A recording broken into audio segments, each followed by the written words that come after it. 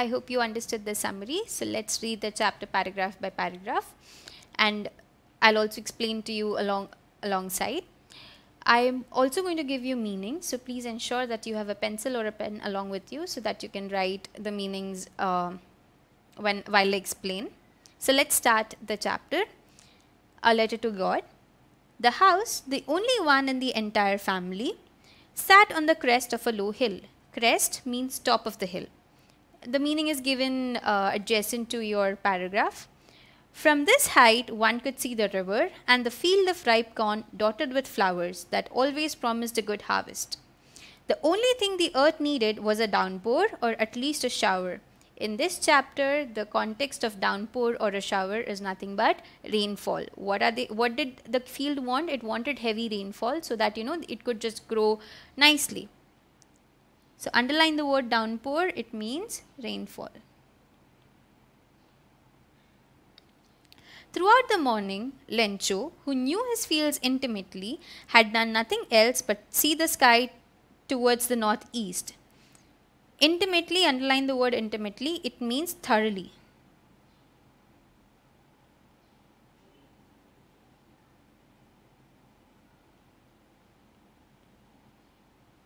It means thoroughly. So what does this paragraph explain is, what does this paragraph tell us is that Lencho, along with his wife and kids, lived in a lonely house in a valley, and he lived in the top of the hill.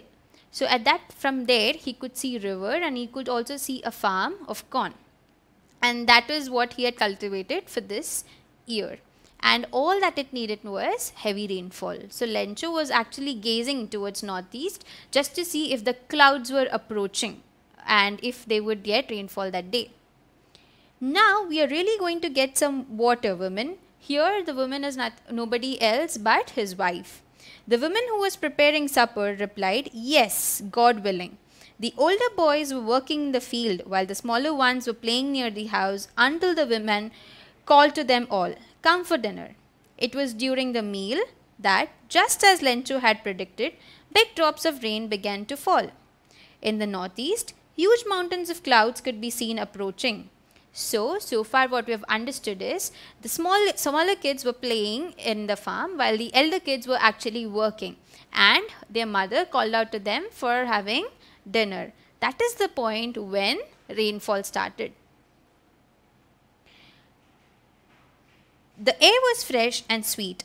The man went out for no other reason than to have pleasure of feeling the rain on his body, and when he returned, he exclaimed, "These aren't raindrops falling from the sky. They are new coins. The big drops are 10-cent pieces and the little ones are 5.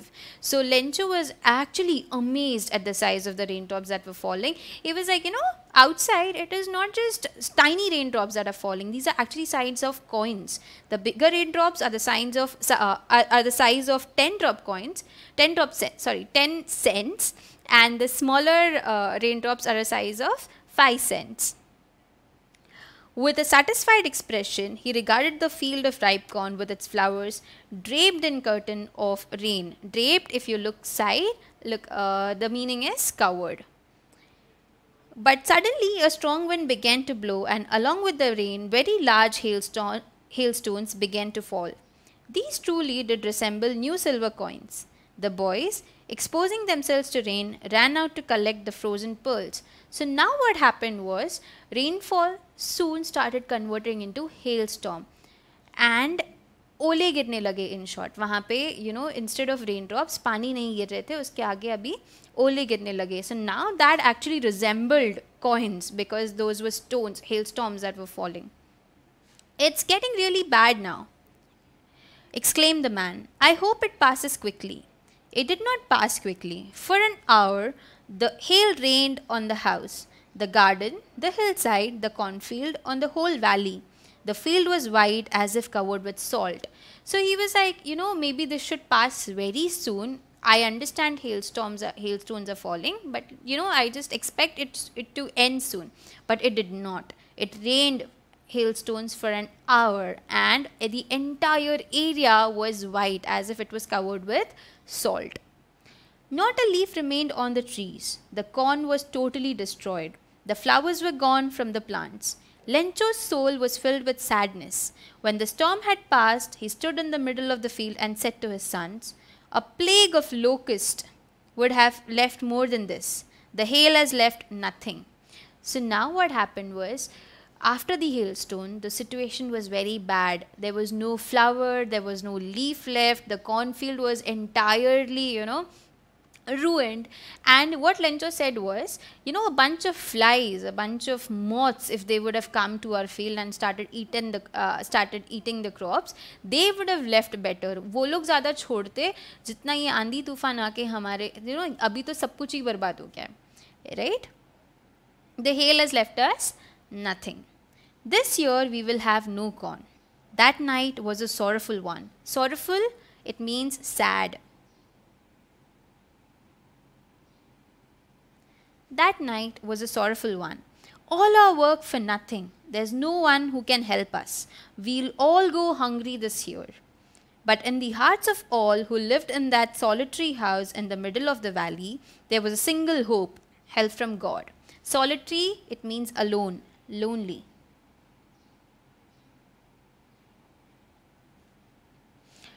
Don't be so upset. Even though this seems like a total loss, remember, no one dies of hunger. So now, it was a very terrible situation there. So at this point in time, the family was thinking, how would they proceed further? What about the future? They were all worried. They were like, we're going to, die of hunger. But that point in time, they always believed in God. So that is what Lencho said, that we don't have to worry about anything. We still have God with us. All through the night, Lencho thought only of his one hope, the help of God, whose eyes, as he had been instructed, see everything, even what is deep in one's conscience. Conscious means an inner sense of right and wrong. So, he believes that God can see through an individual's mind and his heart. So even though we say that we are okay and we wish somebody all the best, but in our heart we are like, oh God, that person should actually fail. And we think nobody can actually know what am I thinking. I can just fake it. But he believes, but what Lencho's belief was, whatever we think, God will see through us. So no matter how much we pretend, God knows what a person is thinking. So at this point in time, God is going to help me because all I feel is sadness. My entire, hard work has gone in vain. Lencho was an ox of a man, working like an animal in the fields, but still he knew how to write. Ox of a man means Lencho was very hardworking. He used to work day in, day out like an animal. And he was not that qualified, but he knew how to write. The following Sunday at daybreak, he began to write a letter which he himself would carry to town and place in the mail. It was nothing less than a letter to God. God, he wrote, "If you don't help me, my family and I will go hungry this year. I need 100 pesos in order to sow my field again and to live until the crop comes. Because the hailstorm, ... So in a paragraph, if there is something written in inverted commas and there are ... mentioned, it means that something is continued. Okay, in order to show continuity, that is why writers put these ... in the paragraphs that they write. Okay, so what did Lencho write? Lencho begged God basically कि भगवान ये तूफान ने, ये hailstorm ने मेरा सब कुछ, मेरा जो फील्ड है सब कुछ बर्बाद कर दिया है, तो प्लीज़ अगर आप चाहते आप प्लीज़ मुझे हेल्प कर दीजिए, मुझे 100 pesos दे दो. 100 pesos are Mexican currency. That means he would have lived somewhere near Mexico. Okay.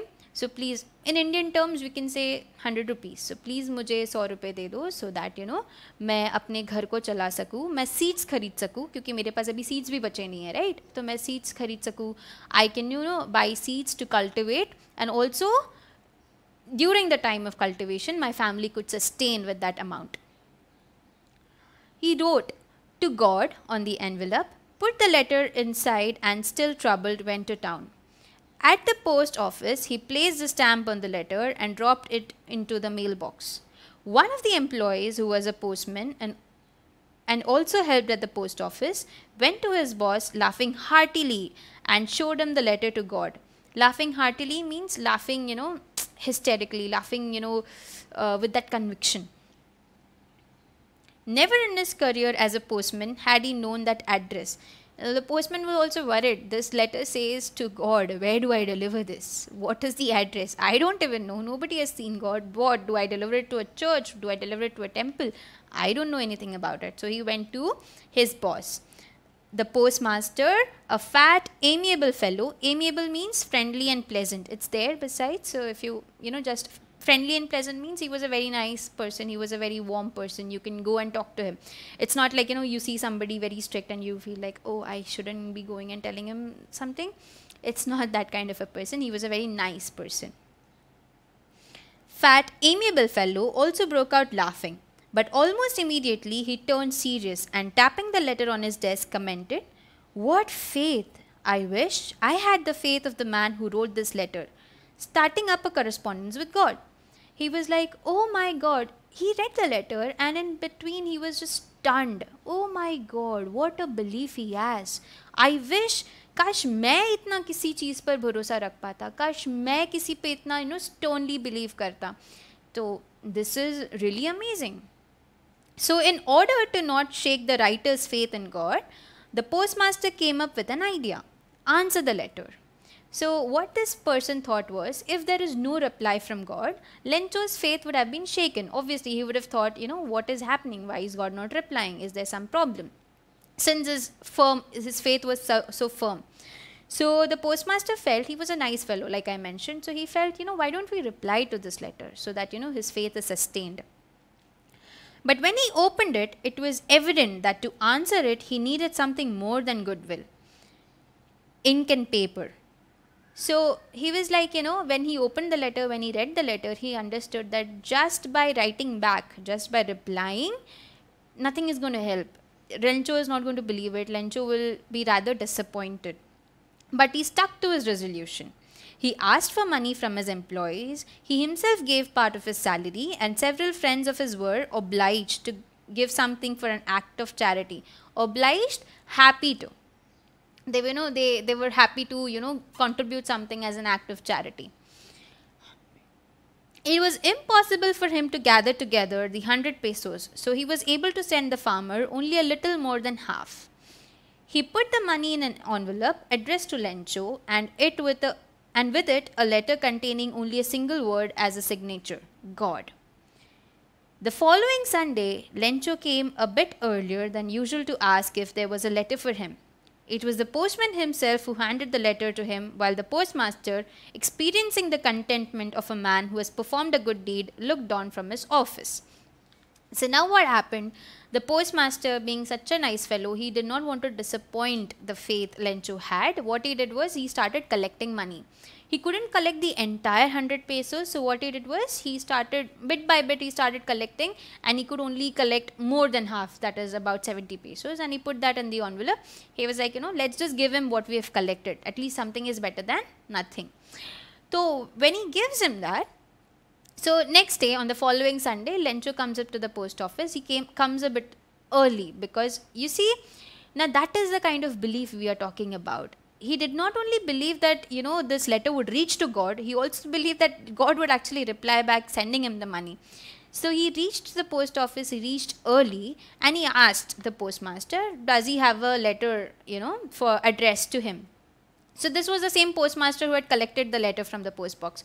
So he gave the letter, and the postmaster, who was, the boss, he was looking from his office because he was so satisfied. He was so contented that, yes, I've performed a good deed. I have saved a man's belief, and I'm also saving his life, in fact, and his family's life.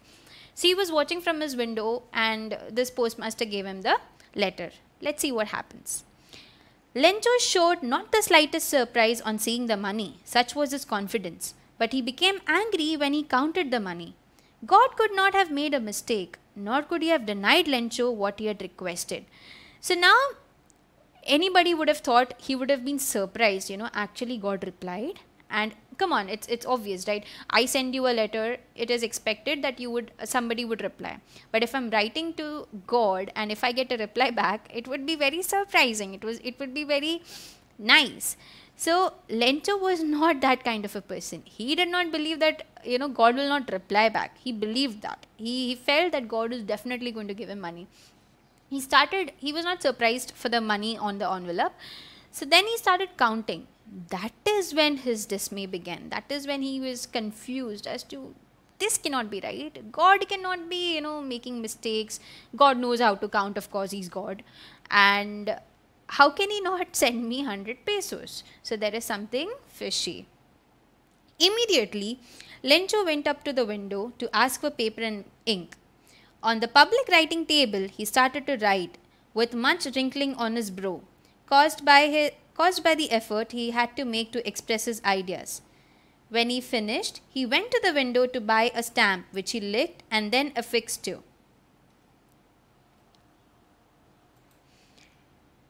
The envelope with the blow of his fist. The moment the letter fell into the mailbox, the postmaster went to open it. It said, God, of the money that I asked for, only 70 pesos reached me. Send me the rest since I need it very much. But don't send it to me through the mail because the post office employees are a bunch of crooks. Lencho. So let's see the meaning of affixed. Affixed means he just fixed it somewhere. So he licked the stamp and he affixed on the envelope. And then he, deposits it into the post box. So the same postmaster who delivered the letter, he read it again. And that is the point when he realizes, Lencho still believes in God. His faith is not shaken. But what I realize now is he doesn't believe in human beings. He doesn't believe that human beings can also do good act. Human beings can also be nice. Human beings can also take care of themselves. And it is ironical because a man who puts so much faith in God has so less faith in human beings, is at his people there. So that is the irony of the chapter. I hope you understood the chapter. If there are any doubts, please reach out to us. Thank you.